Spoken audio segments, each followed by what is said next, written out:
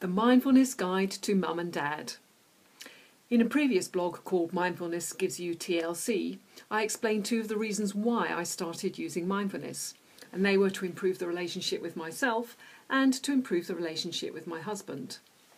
This blog is about two other reasons why I started mindfulness, and that was to help me with two other really important relationships, the one with my mum and my dad. My relationship with my mum had been fraught with tension for a long time, because ever since I was a small child she had leaned on me for emotional support. But by the time I was 18 I felt really stifled by this and I couldn't wait to leave home. But even after I'd left home I could still feel her clinging on to me, and it used to make me feel so angry. So for years I just swept all this emotion underneath the carpet. But eventually I realised it just couldn't go on. Something needed to change. And if I couldn't change Mum, then I needed to change myself. And that's when mindfulness came in to help me. I started off by using it to think about why was she like she was. I started to think about her early history and the fact that her mum had given her away to be brought up by a real old dragon of an aunt. How would I have felt in that situation if it had happened to me? How would I have turned out at the end of it? Perhaps not so different. So I started to feel a little bit more sympathetic to my mum at that stage. And to help me with that sympathetic feeling, I started to visualise Mum as a twisted up, dried old tree. It was stiff, it was rigid, and that really described Mum's response to life, to people, to her relationships and to events that happened to her. In order to try and soften up her ability to deal with me and other people and the things that happened in life, I needed to give this tree some TLC. I needed to water it, in effect. So how was I going to do that?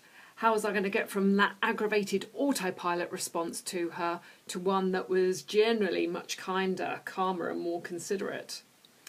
Well, again, mindfulness helped me out here, because it gives me, or gives you, quiet mind space. And in that quiet mind space, inspiration strikes, and the answer came through. When she's drowning me with a whole load of negative emotion and just not listening to a single thing I say when I'm trying to get her to be a bit more calmer and reasonable about the situation, I needed to stop that anger rising and just nip it in the bud, calm it down. So in order to blunt all of that negative stuff that was coming over towards me, I used that visualisation of the tree, remembering that she couldn't be any different to how she was. And if I was in the if I'd been brought up the same way as her, I'd be in the same situation.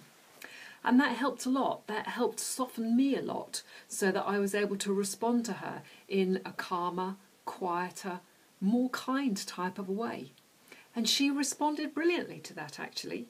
She became less clingy, she became less anxious. That meant I felt freer, a bit easier, more fluid in dealing with her. And so we ended up in a little bit of a virtuous circle. And every time I got a really good response from her, then in my head I could put a green leaf on that tree and imagine her, see her being much more fluid. Now, I would like to say that a few years down the line, my mum has become as soft and bendy as a willow, and has got a lush head of green leaves. But she hasn't. She's still the same person she ever was, but I am much better at dealing with her, or at least I am most of the time. So on to my dad, the relationship with my dad, or should I say the non-relationship.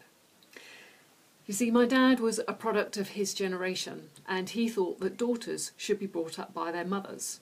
So our relationship had started stagnating from when I was very small. I thought that that deprived us both, and as he was getting more elderly, I felt I needed to try and do something to turn this around. So again, mindfulness helped me. And once more, I used the image of a tree, although this time this was a tree on its own in a huge plain of grasses. This tree, representing my dad, was self-sufficient, and it was content with where it was.